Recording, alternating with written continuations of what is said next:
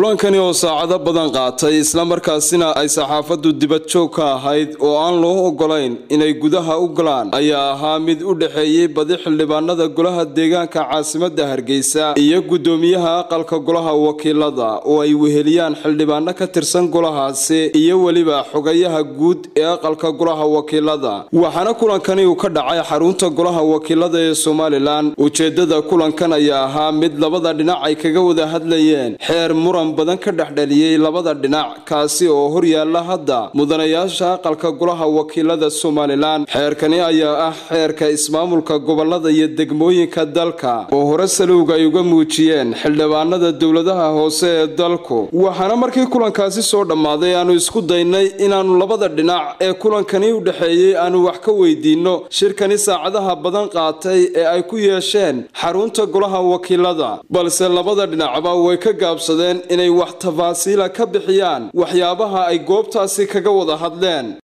balse xildhibaano ka tirsan xildhibaanada iyagu kulankaasi ka qayb galay oo diiday in telefishinka ay ka hadlaan ayaa noo sheegay in ujeedada kulankani ahaa sidii labada dhinac ay uga wada hadli lahaayeen xeerka ismaamulka gobolada iyo degmooyinka dalka oo indhaweydba hor yaalay aqalka Golaha Wakiilada isla markaasina xildhibaanada Golaha Wakiiladu ay u ballansan yihiin in cod loo qaado fadhiyada soo socda ee ay yeelanayaan xeerkaasi waxaana xubnahani ay noo sheegeen in Guddoomiyaha aqalka Golaha Wakiilada iyo xogayaha guud ee golahaasi ay kala hadleen in laga saaro qodobo badan oo ay sheegeen inaanay suuragal ahayn in lagu daro xeerkaasi waxaana xubnahani ka qayb galay kulanku ay noo sheegeen in kulankaasi natiijo fiican ay ka gaadheen isla markaasina ay safkarad iyo waliba natiijo fiican ay ka gaadheen labada dhinac ee kulankaasi u dhaxeeyay waxaana noo sheegeen in hadda ay ka warsugayaan Guddoomiyaha aqalka Golaha Wakiilada Somaliland sidoo kale waxa ay noo sheegeen in arinta xeerkani ay kala hadlayaan madaxweynaha Somaliland Muuse Biixi Cabdi oo isagana ay u ballansan yihiin